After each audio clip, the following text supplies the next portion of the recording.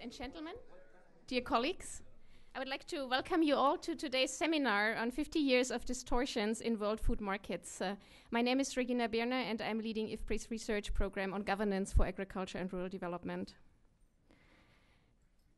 Ladies and gentlemen, it has been known for a long time that agriculture is key for poverty reduction and economic development, and the current food crisis dramatically underlines that point. And yet, historically, many developing countries, rather than using agriculture for development, have discriminated against that sector. That was the conclusion of several important studies in the 1980s and 1990s. Now, more than 15 years later, the question arises whether the situation still exists, or whether countries have actually managed to make better choices in agricultural policies. Which countries have succeeded and why? And which countries have failed and why?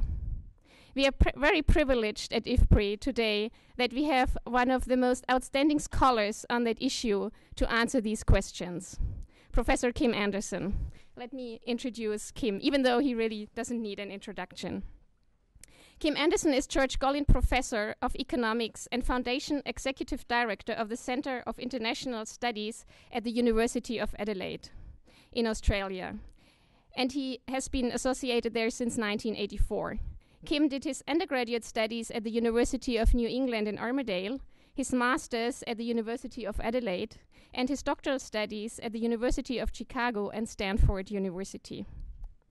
He's also a research fellow with Europe's London-based Centre for Economic Policy Research and a fellow of the Academy of the Social Sciences in Australia, the American Agricultural Economics Association, and the Australian Agricultural and Resource Economics Society. During 2004 to 2007, he was on extended leave at the World Bank's Development Research Group in Washington, D.C. as the lead economist for trade policy. Kim's research interests and publications cover a wide range of areas: international trade and development, agricultural economics, and environmental and resource economics. He has published more than 25 books and some 250 journal articles and book chapters, including those on agricultural biotechnology. He has been a consultant to numerous national and international bureaucracies, business organizations, and corporations. And Kim has also been the first economist to serve on a series of dispute settlement panels at the World Trade Organization. In 1996 to 97, he served as a panel advising the Ministers for Foreign Affairs and Trade in the preparation of Australia's first white paper on foreign and trade policy.